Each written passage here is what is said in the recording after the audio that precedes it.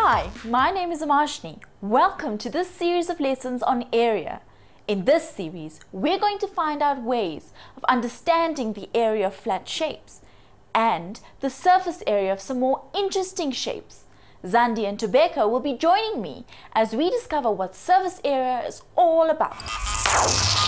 By the end of this lesson, you should be able to find the area formula of a rectangle and show that shapes made from the same parts have the same area. What do you think when you hear the words surface area? I asked a few learners what ideas they had about surface area. Surface area is an area that needs to be covered. Like for instance, if you're going to paint your house, you would say, what is the area that needs to be covered to paint? And you'd buy that amount of paint for that certain area. Surface area is everywhere. It's like the covering of my book, covering of a bag, you know, stuff like that. Surface area is a cover of a roof, which keeps the rain from coming down. I think it's the number of small squares which fits into the space that the carpet takes. An area of length and the breadth and what we can fit things into. I think it's a carpet and the space it takes. Surface area is the size of a soccer field or top of a table. Now, why do you think it is important for us to calculate the surface area of objects? I thought about all the work involved in building a block of flats.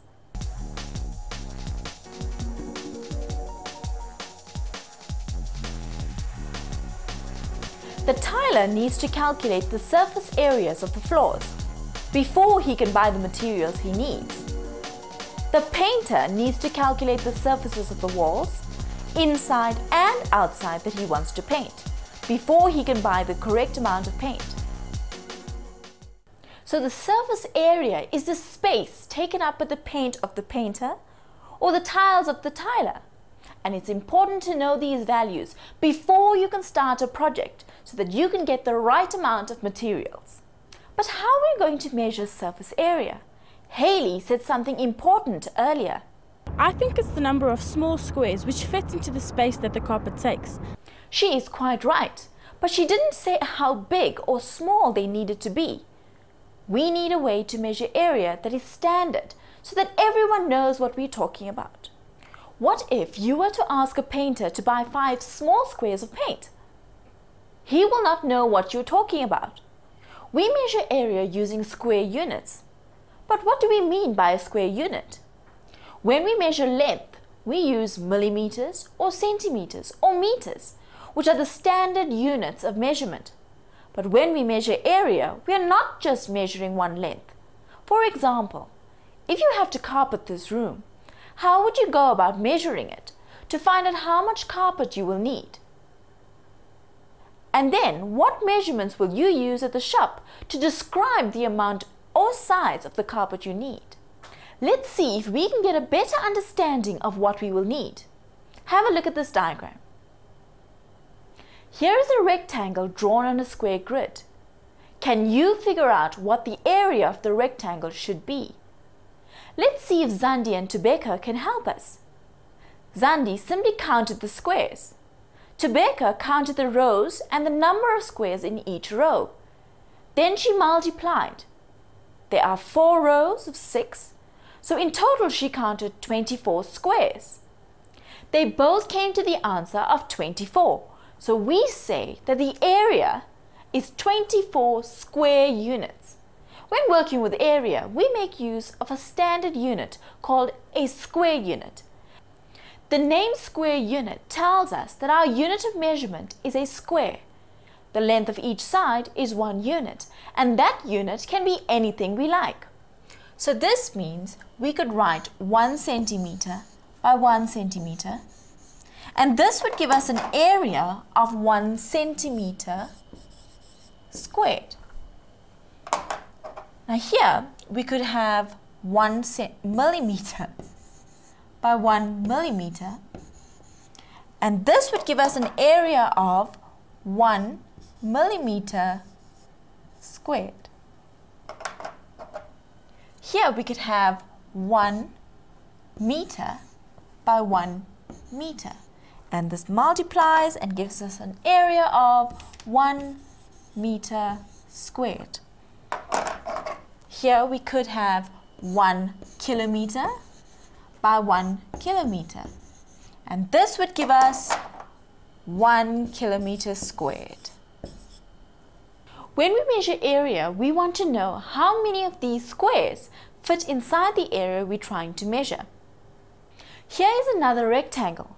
How would you go about finding the area of this rectangle? You could draw in the lines and count the squares, but there is an easier method. Now, any side of the rectangle can be called a base. So if I call this side the base, this would make the side parallel to this also a base, and we would call these two sides the height.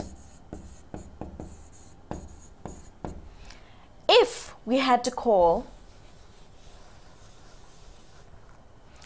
this side here the base, the side parallel would also be called a base, and these sides here would be the height. The height and the base need to be perpendicular to each other. This means that the height and the base intersect at 90 degrees.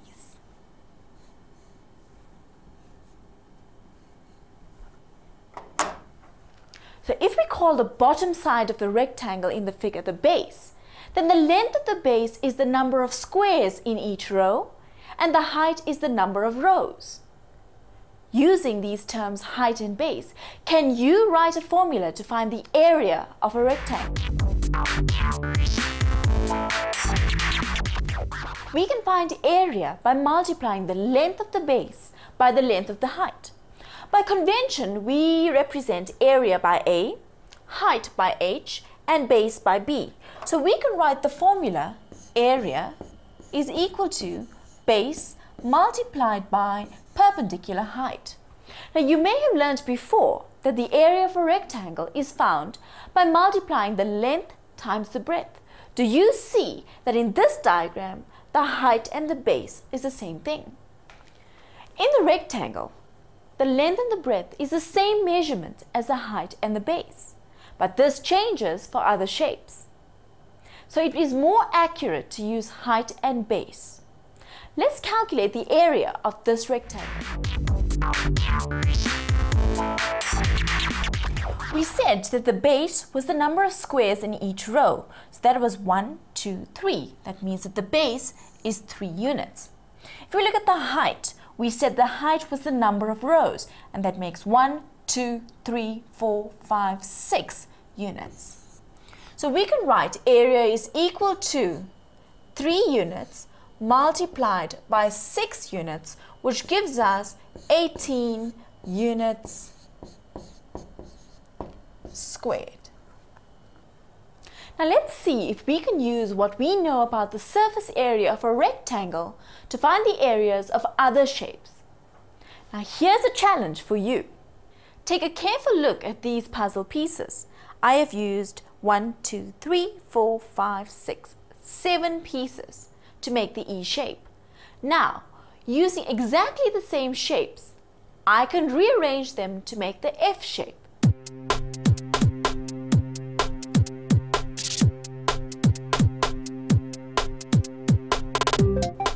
Isn't that cool? I've used the same pieces to make both shapes. Now what can we say about the area of the shapes E and F?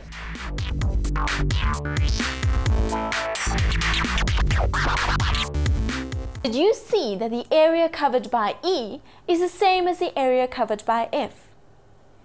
Now we don't know how to find the area of these shapes yet. All we know is to find the area of a rectangle. Now what do you think we can do? Let's see if Zandi and Tobeka have any ideas. Why don't we mix up the shapes? Okay, well, I guess that would work because the total surface area should be the same no matter how we mix up and arrange the shapes. I think we should try and make a rectangle because we know how to work out the surface area and we know about a rectangle.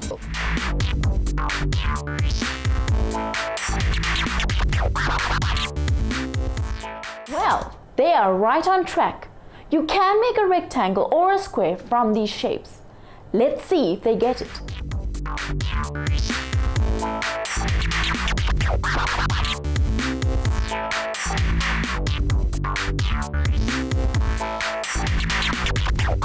They got it. Tobeka was right on track about the total area being the same. Two figures have the same area if the one can be cut up into different pieces and all these pieces can be rearranged to cover the other shape completely without any overlapping.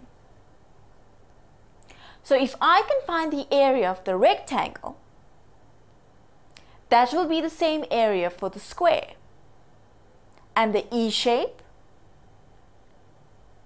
and the F shape. And we already know how to work out the area of a rectangle quite easily, don't we? By multiplying the base and the height, of course. Not so hard after all, was it? Let's recap what we have learned today. In this lesson, we have learned two very important things about surface area. The formula for finding the area of a rectangle, A, or area, is equal to the base, B, multiplied by the height, H. And shapes made from same parts have the same area. Here is a task for you to try out with a classmate. Use your own pace as a unit to find the surface area of your classroom floor. Draw a diagram of your working out. Till next time, goodbye.